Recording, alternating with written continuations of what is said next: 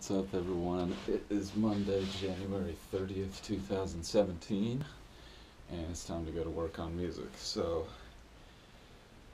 woo, dealing with a lot of stuff, guys. This year is just, it's kind of intense so far, but we're making it happen. Steady grinding and a lot of distractions, but I'm here. So, today what I'm going to do is get through some online classes, do a little bit of guitar work, and that's probably going to be the whole session. Sadly, I got into some heavy conversations earlier, and that took up about 2 hours of music time, and that's not good.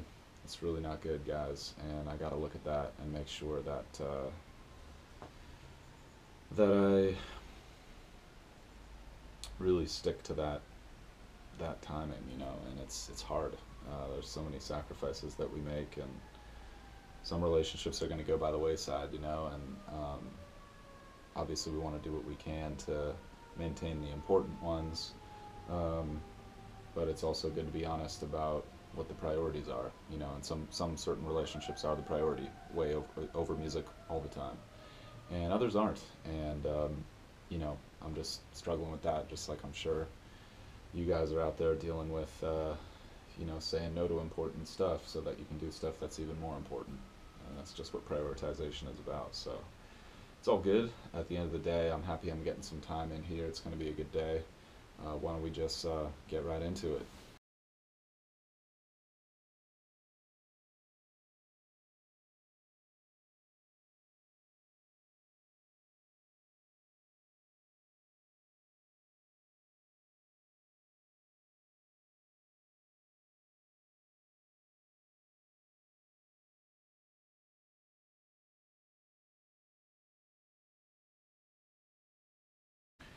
Alright, good study session, learning about sample rate a little bit more, and what happens when you downgrade the sample rate too much, which is called fold over, which is really interesting and introduces a bunch of new frequencies into the repeating wave pattern, and really changes the sound, adds all these new pitches in, and it sounds kind of funny, it sounds kind of cool, like I could see how you could make that musical, which is interesting.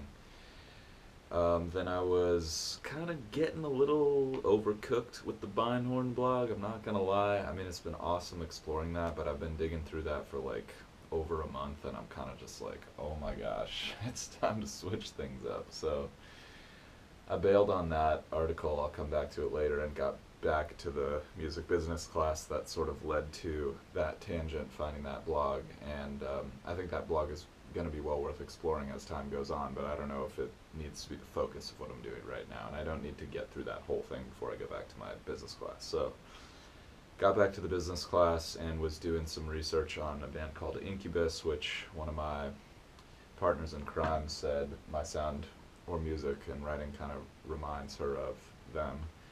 And I don't know how close of a match that is, but I think if that association comes up in someone else's mind, then I want to do my diligence and research on that and see how that fits into my own genre, and possibly some targeting, some market targeting. So did a little bit of that, and then am just reading more about groove, like tempo, picking a speed that matches the story of the song.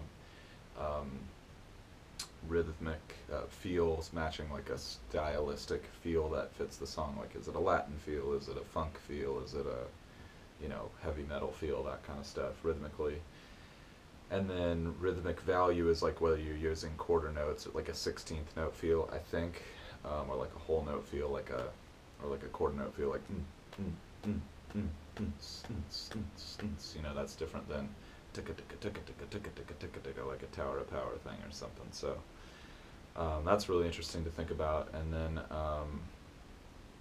then they were talking about rhythmic motifs, or rhythmic ideas, which are just patterns that distinguish certain sections. Like there might be a rhythmic motif for the verse and then a different rhythmic motif for the chorus or something like that. So really interesting, dissecting those ideas of a groove and starting to think about some more of the finer points and particulars of what I'm doing.